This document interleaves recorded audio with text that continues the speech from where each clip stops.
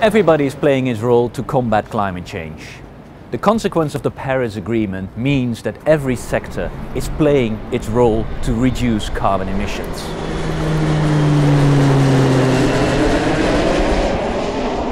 Well, nearly every sector.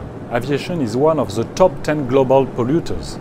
Plane emissions are expected to increase 3 times by 2050. But how's that? All sectors engage internationally to reduce its carbon emissions.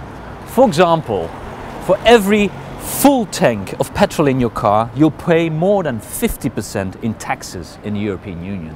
Well, while airplanes' fuel taxes are exempt. The housing sector has improved its energy efficiency by more than 24% in 2 decades.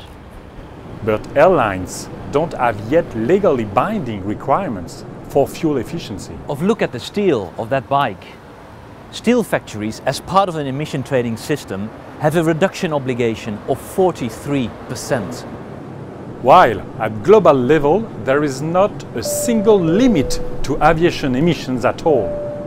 Aviation emissions were not included in the Paris Agreement last year because it was expected that the UN body in charge of aviation, ICAO, will deal with them in its assembly this September.